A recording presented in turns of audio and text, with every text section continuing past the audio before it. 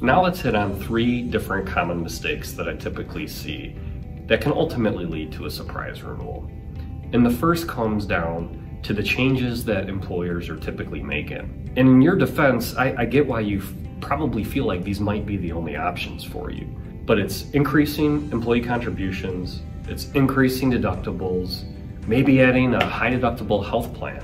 And increasing deductibles and out-of-pockets and adding HSA plans is having unintended consequences too. What ends up happening is that employees can't actually afford their deductibles and out-of-pockets anymore. They're essentially paying for insurance, but it feels like they're uninsured. And what they do when they actually need care is if they can't afford it, they just forego that care altogether. And then eventually, this just rolls into a large claim down the line. And those large claims are what end up surprising underwriters. It's what ends up getting built into your health insurance renewal. Another common mistake I see is using the strategy of just switching carriers every year. I like to call this the hope and pray method. Let's hope a carrier comes in and buys the business for another year. Let's hope our 30% renewal gets pushed down to a 5% because there was a competitive rate out there from carrier B, and now we can stay with our existing carrier.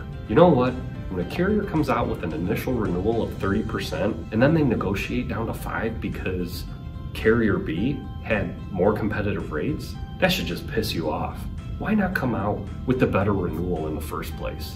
But this hope and pray strategy, ultimately in the end, is not going to work. You might be in a market that doesn't have a whole lot of competition, and that's a problem right there, because if the competition doesn't provide any more competitive rates, you're going to be stuck in the same position. But worse off, what I've started to see carriers do, and frankly I get why they're doing it, is if you're consistently coming in and asking for a quote year over year and they're coming in competitive, guess what?